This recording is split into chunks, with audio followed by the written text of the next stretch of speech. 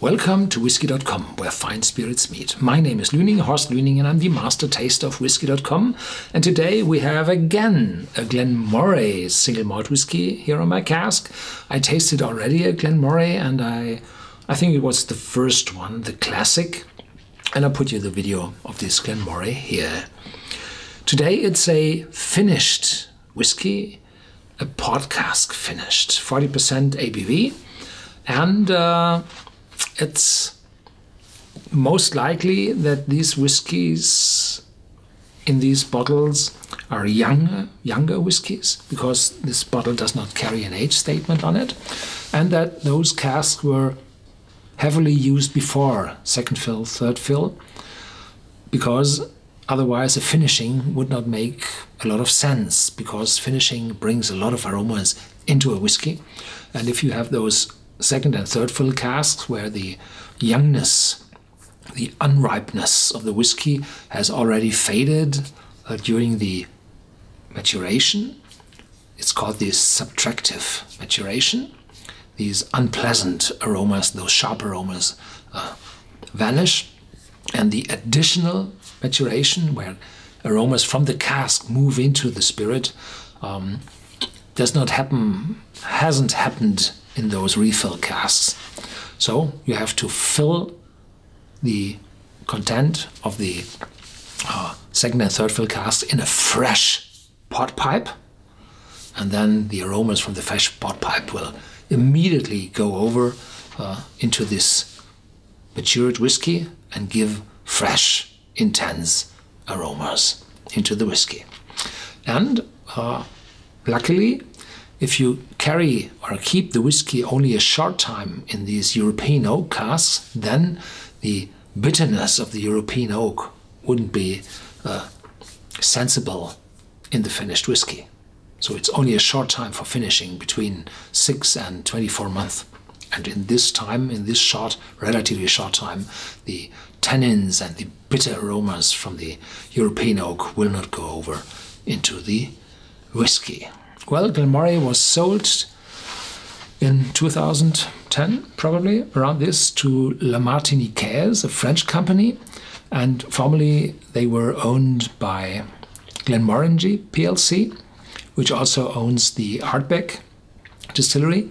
And they de-invested the Glen Moray distillery because the whiskies does not have such a high reputation in the market like the Glenmorangie or the Ardbeg have, and the mother company, the holding company, is Louis Vuitton Moet Hennessy, a luxury goods company. So Glen Moray didn't fit this luxury sense of the company.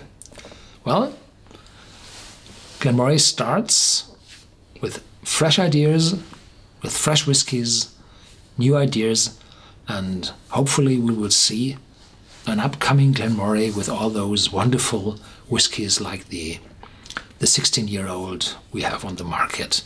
And there had been even older whiskies on the market for the 100-year anniversary. There was a sherry cask bottle, I think it was. On the box it said Glen Moray since 1897, so it's quite a young distillery. Elgin Classic. Well, the other bottle also called itself Classic. The Glen Moray distillery has been producing single malt whiskies since the 19th century. Well, 3 years into the 19th century. From Elgin, the capital of Speyside, Scotland's most famous whiskey region. I think there's Islay also. Well, in former times, Speyside was the most famous whiskey region in Scotland, but the Isle of Islay, since a few decades, is building up momentum. The craft of producing this elegant and well-rounded single malt has been passed from generation to generation, ensuring the legacy of the Glen Moray distillery continues. Yes, of course. Small batch release, so if you see this bottle, you probably have to hurry. Glen Moray is not popular for its port wine finished whiskies. This is definitely the first one, so I can't tell you if there will be more, if they have an ongoing process of port wine finishing. No idea.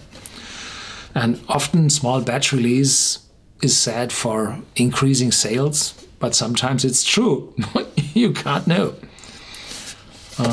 Here, rich wine flavors combine with vanilla oak notes to produce a whiskey which is well balanced and full of character. Color light gold. Oops. This is not light gold. It's mahogany. It's a light red tone in it.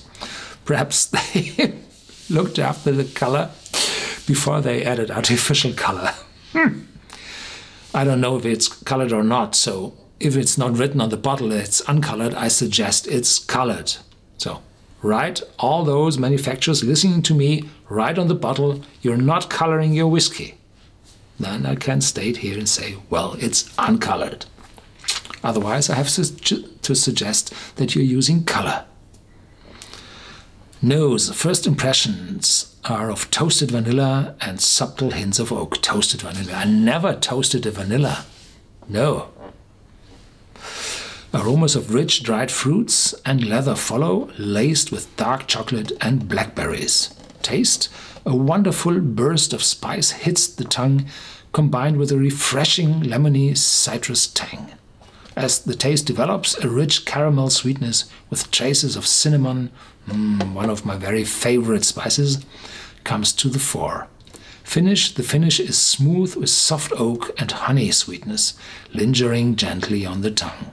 The spice continues to tingle and dark chocolate flavors develop to give luxurious texture and a fitting final to an elegant whiskey. I'm thirsty after this reading. No, never drink whiskey against thirst. No. It's just sipping and it's just pleasure. And if you do not feel wonderful, or don't taste whiskey. Whiskey is something for rewarding and not for swallowing your anger. No, this will lead into addiction.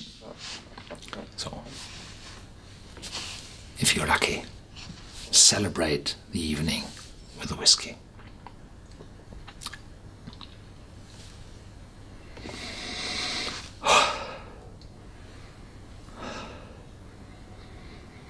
A wonderful fruity vanilla note. Yes. Vanilla, a little caramel, lots of fruit.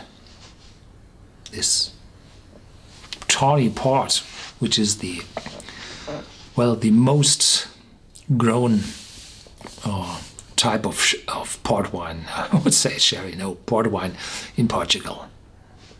It's about 2/3 of all port wines are tawny ports.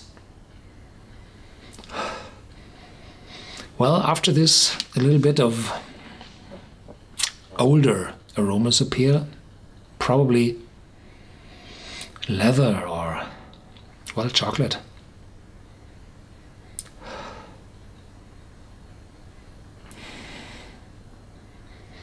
Yeah, very wonderful, pleasant, demanding, elegant, very, very good for a whiskey without an age statement on it. Wonderful. Well done. But to be honest, it's not very complex. It's wonderful, but not complex.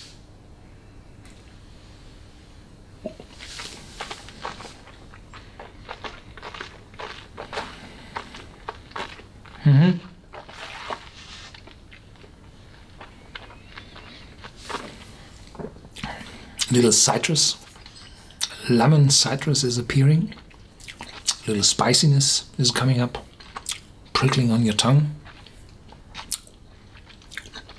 Caramel becoming stronger, and cinnamon. Perhaps faint, very distant. Elegant and smooth in the finish. The oak is pleasant, no bitterness at all. Probably a little bit of honey. And chocolate, I'm afraid, not really. So this is a wonderful sipping, sweet and sipping whiskey. Dangerously pleasant.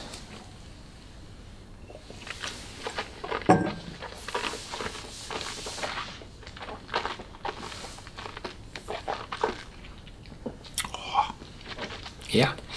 Whenever you find this bottle on the shelf of your local dealer, go for it, because it said limited edition. This might not be really true, because you don't know what is coming up next at the Glen Moray, but it's not that expensive, so just take it with you. It's a good one, even without an age statement on it, and definitely it does not show the taste of youthness. No, it's enough mature. It's not too complex, but it's dangerously sipping, sweet, lingering whiskey. Thank you for watching Whisky.com. There's more to come. Stay tuned. Feel free to share this video with your friends and have a look in our database. You will find this bottle there also. Thank you.